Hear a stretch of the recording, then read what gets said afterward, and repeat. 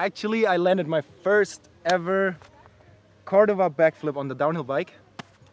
I've done it before on the small bike, but I think it's like a world's first on the downhill bike, which is insane. I'm really pumped to get it done because it took me like ages now, but I did it finally. I don't know, it feels amazing to be the first person ever to put down the Cordova backflip on the downhill bike. let's see if we can do some more world's first on the downhill bike, because I really like freestyle motocross tracks, and I hope we have a couple of more attempts maybe next year. Audi Nines presented by Falken is always a special week for me.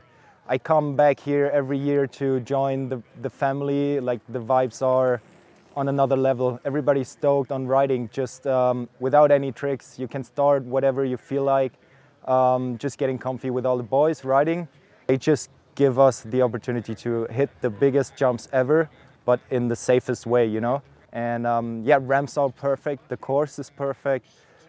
People are cheering at you, so why not step it up here during the Audi Nines? This week at the Audi Nines presented by Falken, I landed the flip bar to Cliffhanger. I had this trick in my mind since 2016 from Crankos Léger when I tried first time, but I never had another chance to try, and today was the right moment, and luckily I landed. I'm happy. Well, I've been to the past 9 nights, and I was so upset I couldn't come here for the first edition because I broke my thumb.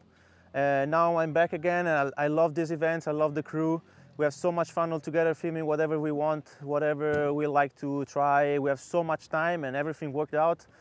It's such a good time for us. Everything here is sick, the lines are perfect, and that's what we need to practice and push the limits of the sport.